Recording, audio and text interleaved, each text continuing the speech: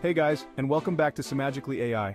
This is the 15th episode, and head over to the United States for our next story, the Bennett family. Steve and Julie Bennett were a happily married American couple with two daughters, 12-year-old Marcia and 10-year-old Melanie. They loved both their daughters very much. The unique thing about Marcia wasn't the fact she had red hair and wore all red clothes, but was the fact she had all sorts of special powers. Laser vision, super strength, a healing factor, super hearing, and divination being some of them.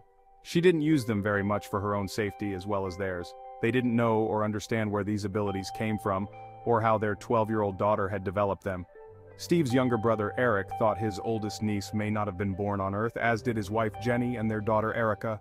So they all walked into the woods Steve and Julie were walking through when they found Marcia as a baby.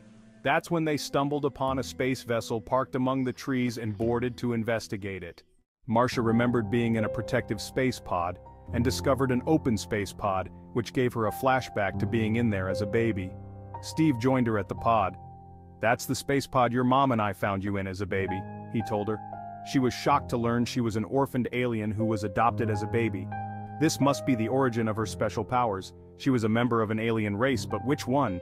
It didn't make a difference in the slightest, as she was their daughter, and nothing would change that. It didn't matter what genetics said, as Steve and Julie had adopted her when she needed someone, and raised her as a daughter for the last 12 years.